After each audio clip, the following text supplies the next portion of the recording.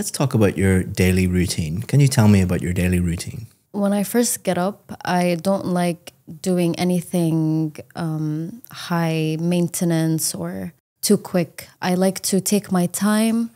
Once I wake up, I like to just be on my phone and then gradually get on from there. Get up and do my skincare. I start getting dressed and then go downstairs. I make some coffee or tea, even matcha. I love matcha.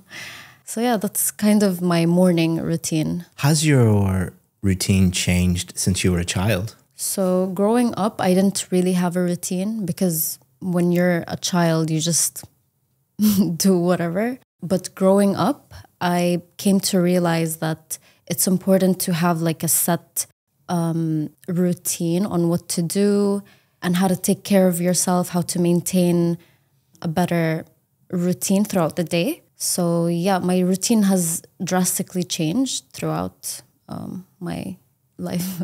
Is there anything you would like to add to your daily routine?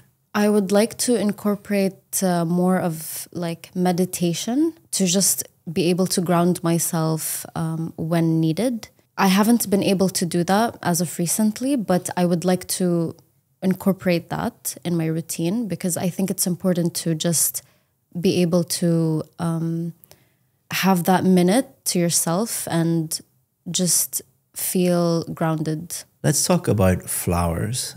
Have you ever received flowers as a gift? Yes, I have.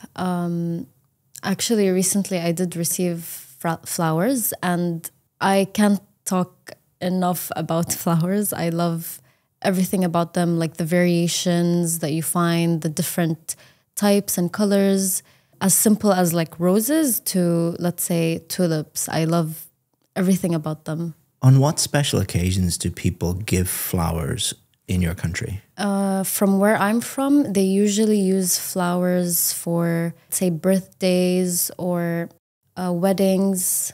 And flowers are just common to receive, especially here with my friends. We usually like gift each other flowers for each other's birthdays or even just like a normal, like a thank you, like just to show appreciation to a person. What kind of flowers would you like to receive as a present? So I've never received sunflowers. And when I was a kid, I just looking at sunflowers, I was always amazed by how they look. And I would want to like touch one because I've never like seen how it looks like in real life. I've only seen it through pictures. So I would like to receive sunflowers. Now let's talk about food.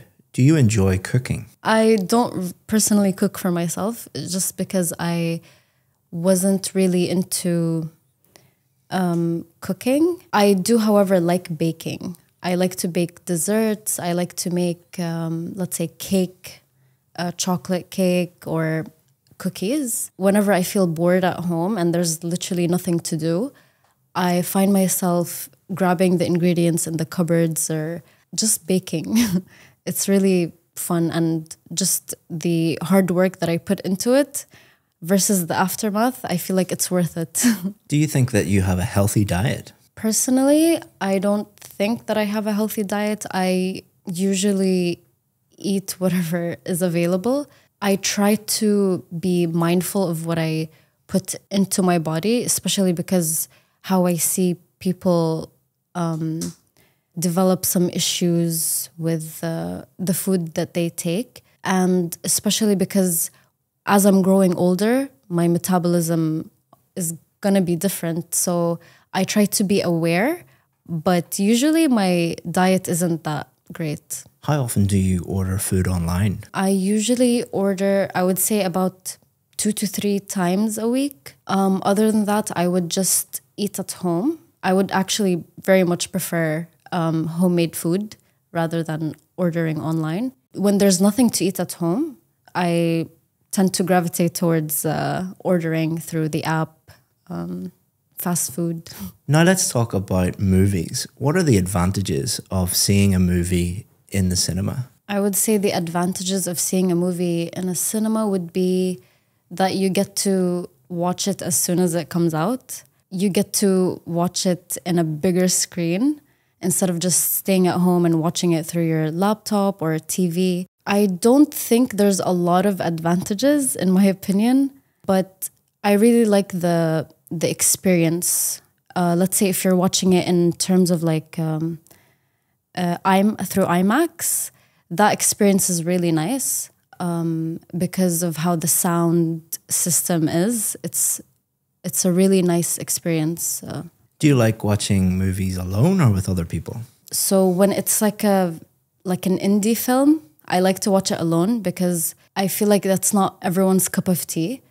But with psychological thrillers or horror movies especially, I love watching it with other people because I cannot stand watching it alone. I get really scared when it's horror films. So having a company with you, it's much better. So last year, my mom, who usually prepares the meals at home, she was away for vacation. So I was in charge of cooking the food at home. I learned to prepare this meal, which was pasta arrabbiata. It's very simple to some people, but from perspective where I've never really cooked anything at home, it was like a big step for me.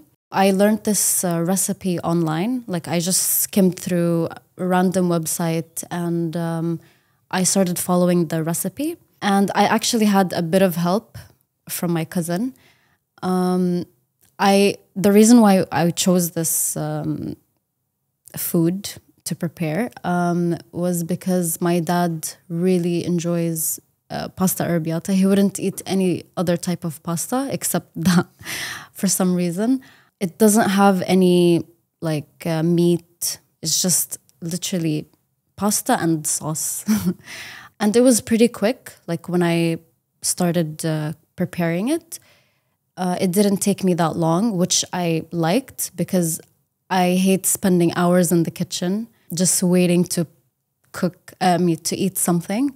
I think that takes the fun out of cooking because I just want it quick. The part that I liked about the meal that I prepared was that it was quick, but also at the same time it was very delicious. Like I added organic tomato. I used not like the canned sauce. I made it from scratch, so that's what I enjoyed about it. So we've been talking about food, and we're going to continue to talk about cooking and working in the food industry. Do you think it's important for children to learn how to cook?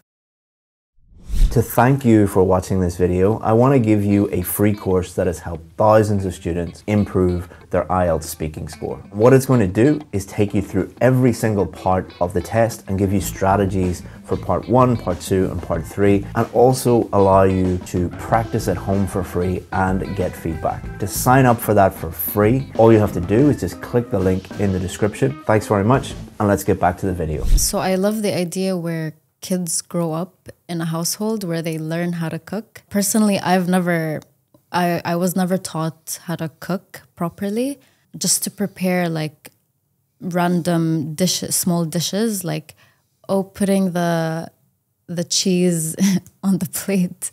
Because in Arab cuisines, you will find like these tiny dishes spread out, like called mezza. So it's just like tiny appetizers, and that's how I learned to prepare the breakfast table. But I would personally teach my kids how to cook if I learned it myself, because I feel like learning that from a young age could benefit for their future. Do you think that high school children should learn to cook at home or at school? I never heard anyone cooking at school, honestly, but I think at home would be much preferable because you have everything there. The ingredients, it's already in the kitchen.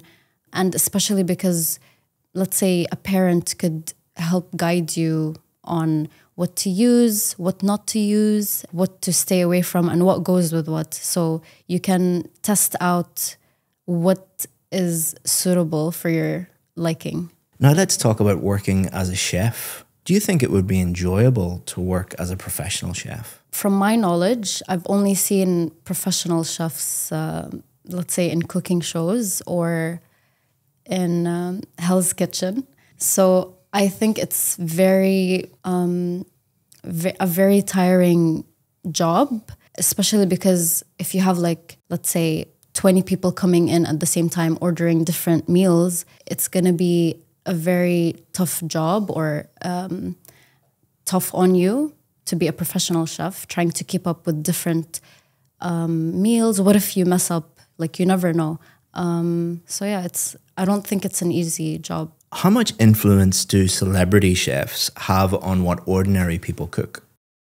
To thank you for making it this far in the video, I want to give you 10% off our VIP course. The IELTS VIP course is the most successful IELTS course in the world. That is a fact because we have more Band 7, 8 and 9 success stories than any other IELTS course in the entire world. We do that by simplifying the whole IELTS process, supporting you with some of the best IELTS teachers in the world, and being with you every step of the way until you get the score that you need. All you have to do is just look down in the description, just click that, and you can sign up. If you have any questions about the VIP course, always feel free to get in touch with us. We answer 100% of the questions that we get. Hope that you become a VIP. If not, enjoy the rest of this free video. So the influence that celebrity chefs have on ordinary people, I believe is great because of how they add their personal touch into a dish. Gordon Ramsay, I know that he's known for his filet mignon, I think.